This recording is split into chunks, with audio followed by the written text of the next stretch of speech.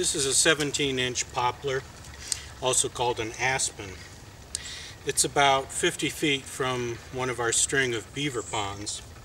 As you can see, the beavers have started to gnaw at it. They've used up a lot of the favorite trees that are smaller and closer to the water, so they're having to come further afield because they've degraded their habitat, and they have to go over and try and take down these larger poplars. I'm very fond of our beavers, so I'm going to go ahead and cut it down for them and transport a lot of the top branches directly to their lodge area, save them some work. But in the process, I also want to do an experiment. I'll let you take part in it by guessing. What I'm going to do is cut it and notch it, and then up top I have some ropes that I'm going to use to gradually lower it, and we'll see when the hinge fails. So take a guess as to what net angle the tree will lean to before the hinge totally fails. I'm going to guess about 37 degrees, but I stress the word guess.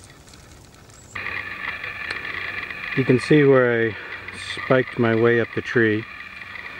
Got up to about 25 feet, and there I fastened this blue line, and that's going to be purely to help pull the tree over. A little further up at about 30 feet, there's a reddish orange line, and that goes back to a second tree, also a large poplar, and that's going to act as a spar.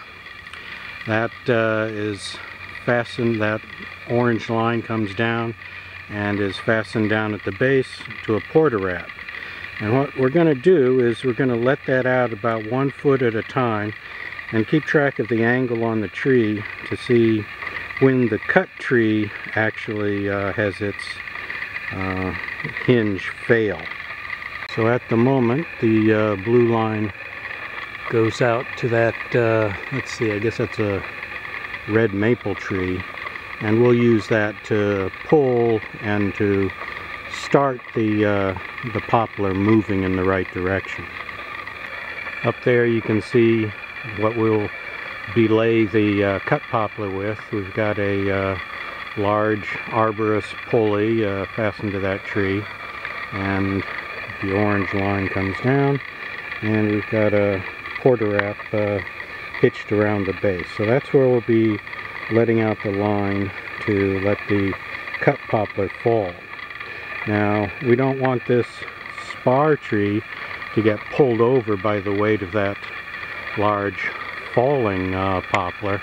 So there's another line, a little bit redder, that goes back, goes down, and back in the woods there, you can see it's anchored around the base of about a 24-inch pine tree. So that's to prevent the spar poplar from getting pulled over. This figure shows a profile of the trees involved. The blue line is merely to help pull the tree down to get it started. The orange line is the belay to ensure that we're gradually lowering the tree. And the spar tree is to give us something to anchor the pulley to so that we can gradually do the lowering. The red line keeps the spar tree from being pulled over, goes back to the anchor pine.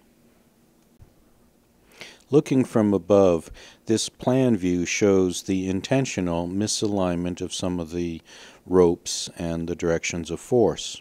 The hinge has been cut so that the tree will fall pretty much straight towards the supporting tree, parallel to the blue line. The orange line, which is serving as the belay, is slightly off that line. And if we look at the top part of this figure, we can see the expansion of what that belay line has as forces. Most of the force will be a tension component back towards the anchor tree, but a minor part of that force will actually be perpendicular to the tree that we're cutting down, and will approximate the lean force. So when the hinge gets bent enough, that lean force should cause the tree to fall sideways. Okay, picking up the action again. We've cut a notch and we've made a back cut. And let's see, I don't know if you can quite make that out, but that angle level is showing 82.8, which means it's come 7.2 degrees off of vertical.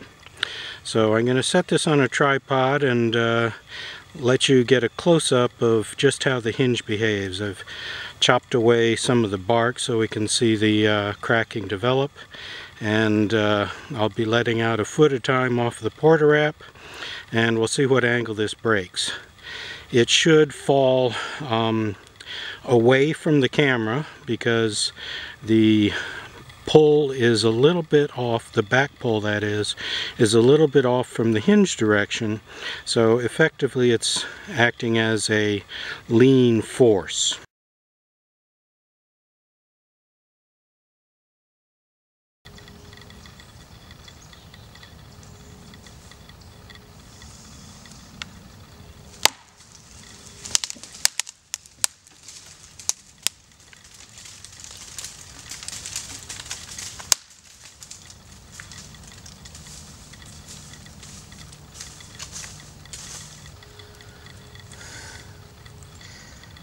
Okay, we're at 77.8, so that's 12.2 degrees.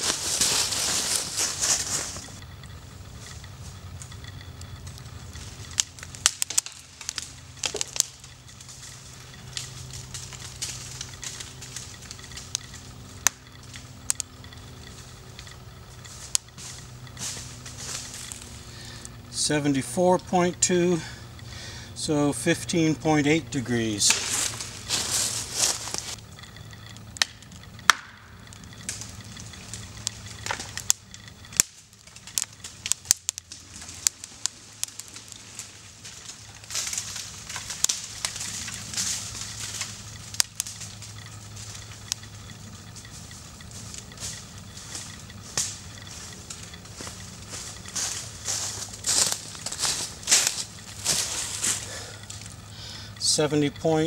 or 70.0, so 20 degrees of lean.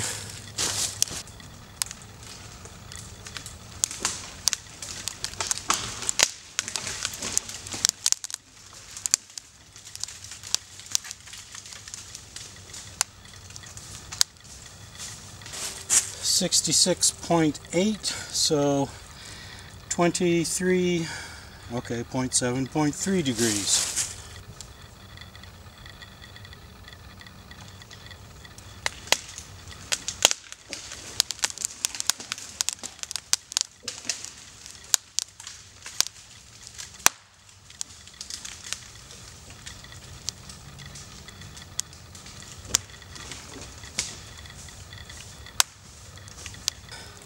.4, so 27.6 degrees. Okay, now we're at 60.9, so we've gone through 29.1 degrees of lean.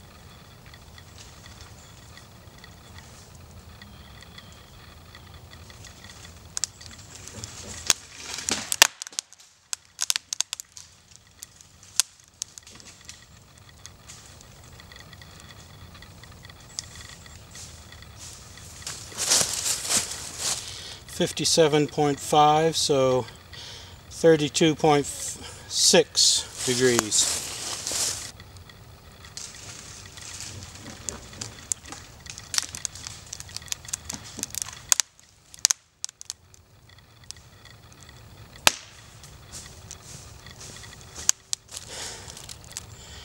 .36 degrees.